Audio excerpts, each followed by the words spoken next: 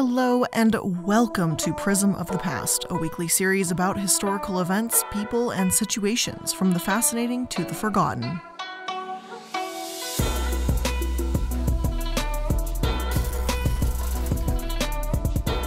I'm the iilluminaughtii, and today we're going to be talking about Nara Dreamland, also known as just Dreamland. This theme park was essentially a sort of a knockoff of Disney World that ultimately closed and then became very popular with urban explorers. I've always loved the look of this place, and it honestly reminds me of what you'd see in the abandoned porn subreddit, which is a subreddit for interesting pictures of abandoned places. It's really quite interesting, and it actually has been posted there before. We're also going to briefly touch upon their sister park, Yokohama Dreamland, which was operated and closed around the same time too. So let's get into it. What was Nara Dreamland? Well, it all started with a man named Kunizo Matsuo, and there's not a ton of information out there about him, but it said that he was born in 1899 and originally worked as a kabuki actor. Kabuki is a traditional Japanese drama with singing and dancing in a highly stylized manner. According to Britannica, a rich blend of music, dance, mime, and spectacular staging and costuming, it has been a major theatrical form in Japan for 4 centuries. The term kabuki originally suggested the unorthodox and shocking character of this art form. In modern Japanese, the word is written with 3 characters: ka, signifying song, bu, dance, and ki, skill. Kunizo Matsuo, I think it's safe to say, had an appreciation for the arts. According to one source, he even founded his own company, the Matsuo Entertainment Company. After World War II, industry in Japan was booming, and American culture became extremely popular in Japan.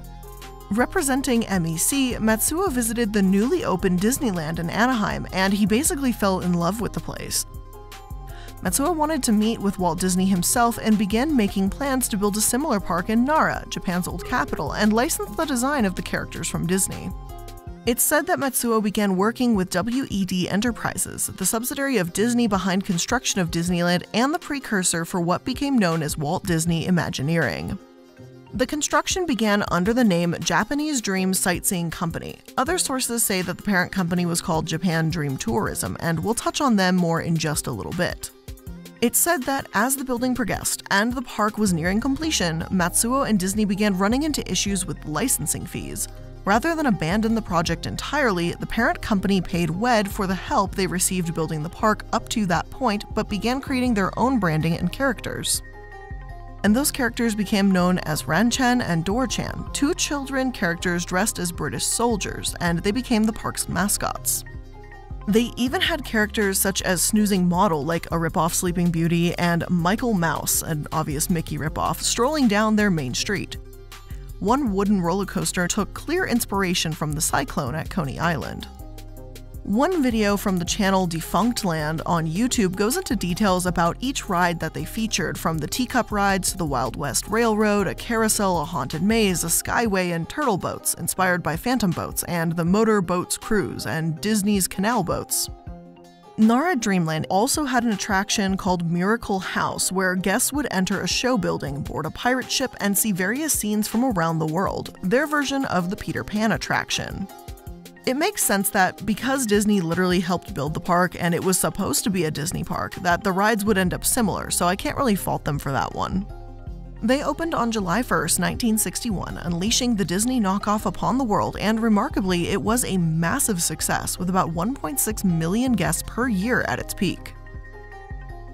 They opened more roller coasters in the 70s, the flying saucers that sound like bumper cars except UFOs, an antique car attraction, a log flume ride, and the Jungle Cruise.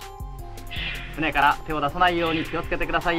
had Ancestorland similar to Disney's Frontierland, except featuring older Japanese culture, which was later demolished to make room for a water park. Even though this park may not have had the genuine Disney characters, this park was absolutely blooming. One blog describes it as such.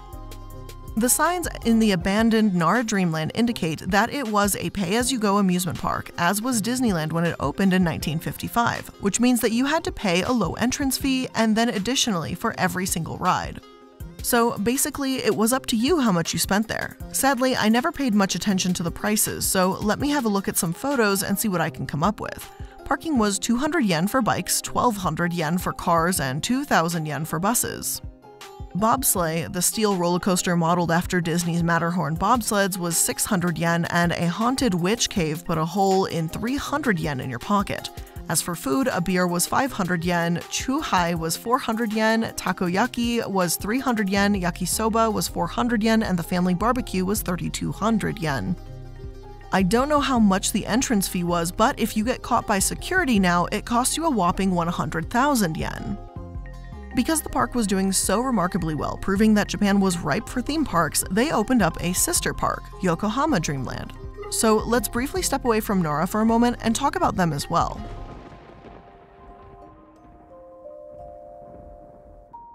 Yokohama Dreamland opened just 3 years after Nara did in 1964. My sources have called the parent company Japan Dream Tourism here, so that's why it seems to be some name confusion in general. But from what I can tell, in 1964 when Yokohama opened, Japan Dream Tourism and Dream Transportation Company were separated to form this park. Anyway, Yokohama opened. There's some rare photos of the place published on the Tokyo Weekender, and there's graphs online of all the rides they had and when they opened.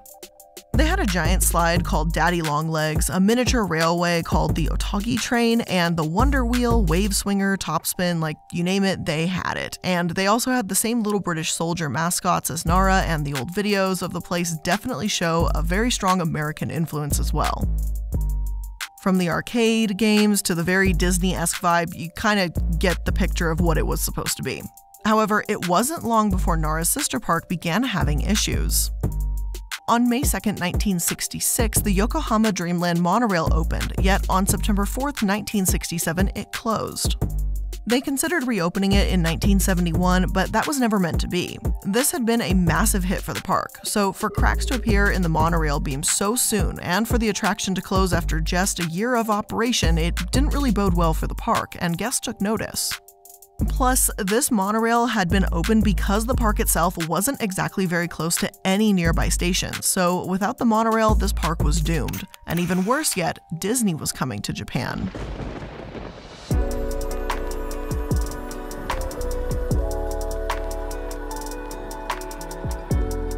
Tokyo Disneyland arrived on April 15, 1983. This ultimately is what spelled the death of Matsuo's Dreamlands. The Oriental Land Company had done what Matsuo had failed to do in licensing the characters, so now theme park visitors could not only visit Disneyland, but the real, genuine thing. Guess what the US has exported to Japan?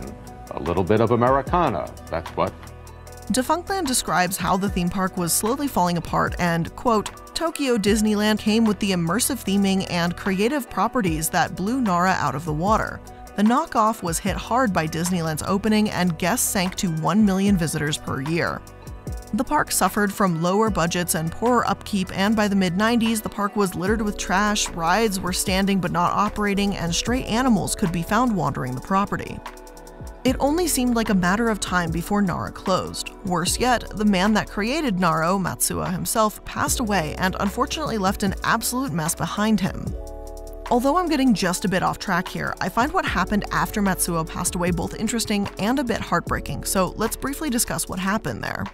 According to my source, Meguro Gajoin is a wedding hall, hotel, and office building complex located 250 meters west of Meguro Station in Tokyo. The historic Haikuden Kaiden, the banquet rooms inside, was the setting in Osamu Daizi's Kaijitsu novel in 1944 and was also the inspiration for the bathhouse in Spirited Away in 2001.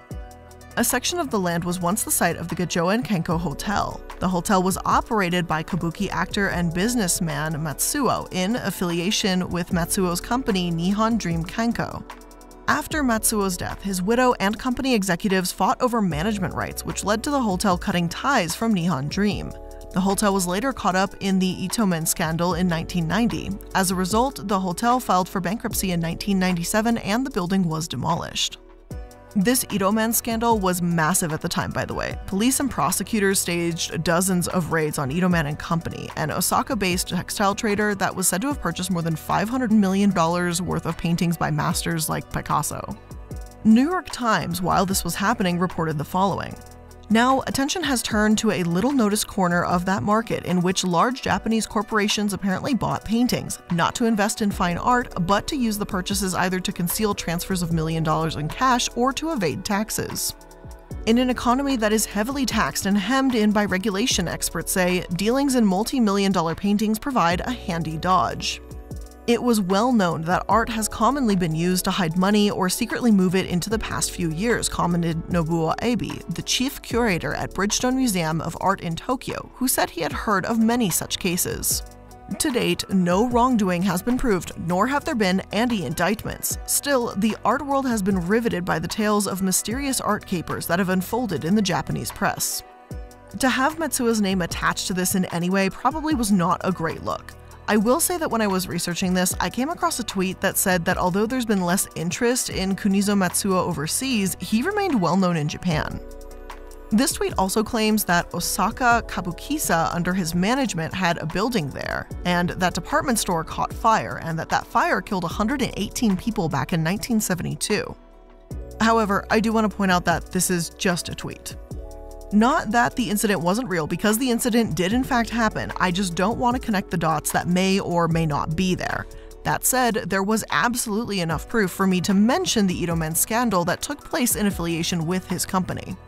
Apparently, by the time all of this ended in 2002, those involved faced heavy fines and a few years in prison. Yet, despite this company having a connection to some shady activities, Kunizo Matsuo did some fantastic work in education as well. He founded the Matsuo Arts Foundation, the Matsuo Education Association, and he even was a consul for Mexico. I wasn't able to find details on this either, but as I dug further into Matsuo's past, I did find one 1968 newspaper clipping that mentioned some legal trouble he may have been in, and it read, Impresario Kunizo Matsuo or Dream Entertainment Osaka alleged the theater restaurant Al de Japanese Cultural and Trade Center was not built to specifications and has abandoned plans to occupy the $2 million facility. National Bramers Incorporated, the developers, in revealing this turn of events last week, completely denied the allegation. Litigation against Dream ended last June 13, with the developers accorded a new judgment for nearly $430,000. Wells Fargo Bank, which provided the loan for construction, is also suing Matsuo and his firm. Obviously, even though I'm pretty damn confident this is the same guy, because all of this happened so long ago and in another country, this information isn't all that readily available. I wasn't able to find this lawsuit specifically, or even what exactly this lawsuit was even about. All that I do know is that it seems that not all of Matsuo's other business-related ventures were going all that smoothly before he passed away. Unfortunately, not long after he died, the parks died along with him.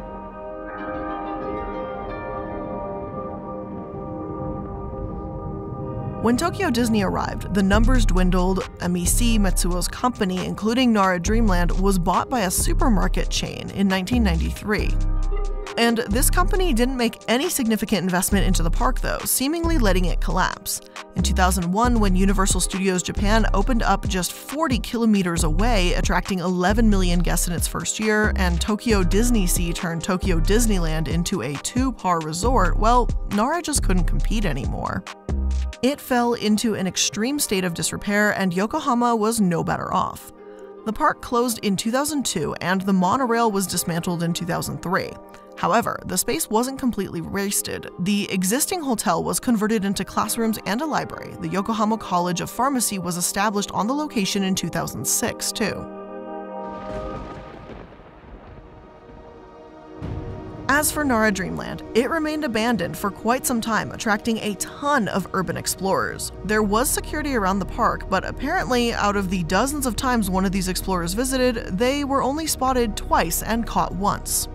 And I mean, don't get me wrong, I don't want to mess with security or anything, and I'm sure it's probably not super safe to go inside, but some of these photos, including a video of the parks in its abandoned state, are just so damn cool.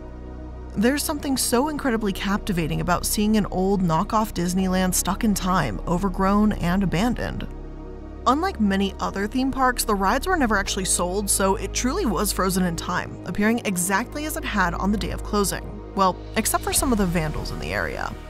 As the abandoned Kansai blog answers the question, is there vandalism? Sadly, yes, lots of it. When I explored Nara Dreamland for the first time in December of 2009, there were barely any signs of vandalism.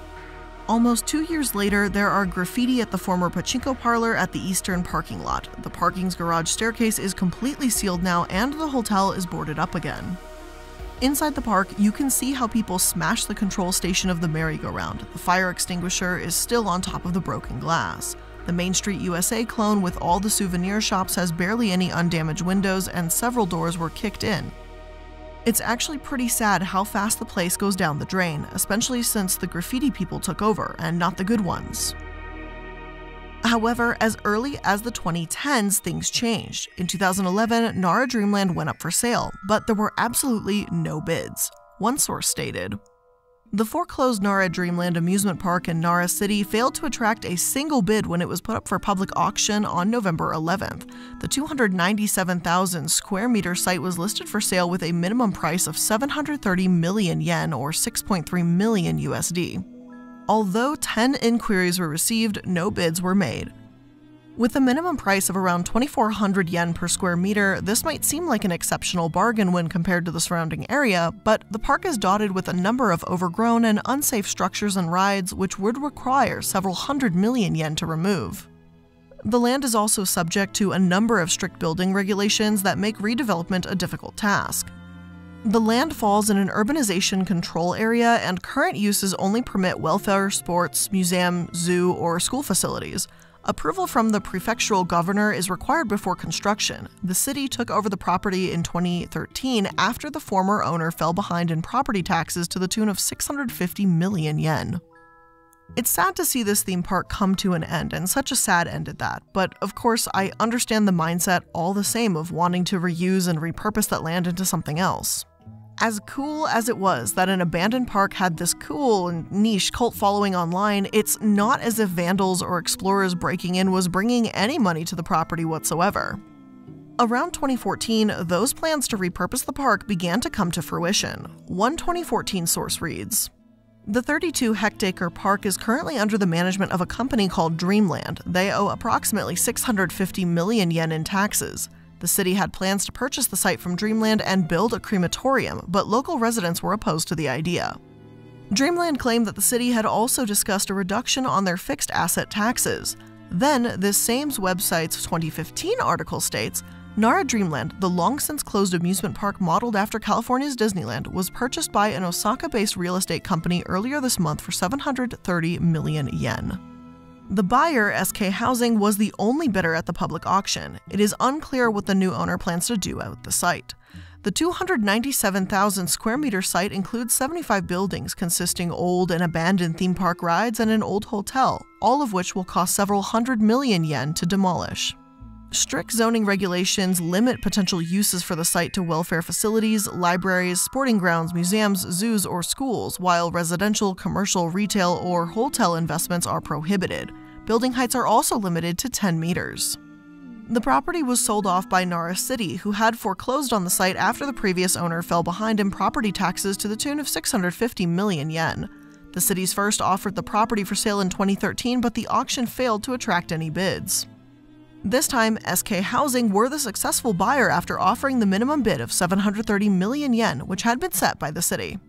Not long after being sold in 2017, Nara Dreamland was demolished to make way for housing. There's some pretty interesting stories online of people's experiences there. Some say that the cops were pretty lenient when people trespassed, and there's some beautiful and eerie photos of Nara at night. Some urban explorers have also documented the demolition of Nara and shown the ruins of their once famous roller coasters. Hell, there's even a few urban legends and conspiracy theories out there about it as well, one of them being that the whole park was apparently created by Disney just to see if the park would be popular enough to justify the construction of an official Disneyland there. This post continues and reads, "As if that wouldn't be ridiculous enough, somebody claimed that the official new mascots were not poor students in poorly tailored costumes, but in fact robots. And that Series 6 Unit 22 was so special that they didn't turn it off, but let it roam freely in the park after it closed in 2006, defending a solar power station and giving everyone who tries to deactivate him an electric shock." But that's not all. Some people actually seem to believe that the Japanese military asked Disney if they should take out Mascot 6-22, but they declined as the thing was showing interesting program adaptations. Seriously, what the heck? The whole story is so ridiculous, I won't even spend time to point out all the things that are wrong with it. Yes, I know, both the origin and the end of Nara Dreamland are somewhat in the dark, but come on people, that's a bit much, don't you think? And I'm kind of inclined to believe this blogger that I just don't believe there's a killer robot named Mascot 6-22, but at least it's fun and relatively harmless to think about, I guess. I mean, it's certainly not all that bad when you think about some of the more intense conspiracy theories we've seen in these previous episodes.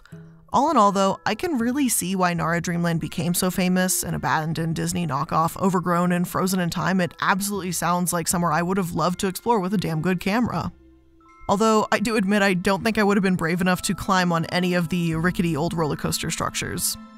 But with all of that being said, that's where I'm going to end today's episode of Prism of the Past. I hope you enjoyed it, and if you did, make sure you're liking, following, and subscribing so that you can stay up to date with all the latest episodes. And if you want to connect with me outside of these episodes, make sure to go to my Linktree link. You're going to find links to like my Twitter, Instagram, Discord server, Twitch, any projects I'm involved with, and you name it, it's going to be there.